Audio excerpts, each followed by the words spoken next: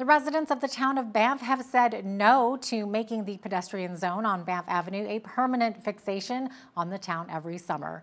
In a narrow vote of 1,328 people voted no on keeping the pedestrian zone yearly from May long weekend until Thanksgiving, compared to the 1,194 people who said yes. The number one concern for residents is the congestion of traffic throughout the town, especially with vehicles being forced to move to neighborhoods for parking. The whole town is planned and designed around traffic circulation going down Banff Avenue and across the bridge to the more than 1,100 hotel rooms on the far side. When you block that and create a pedestrian zone, the traffic doesn't disappear. It just gets diverted into what used to be quiet residential streets on the sides of the avenue.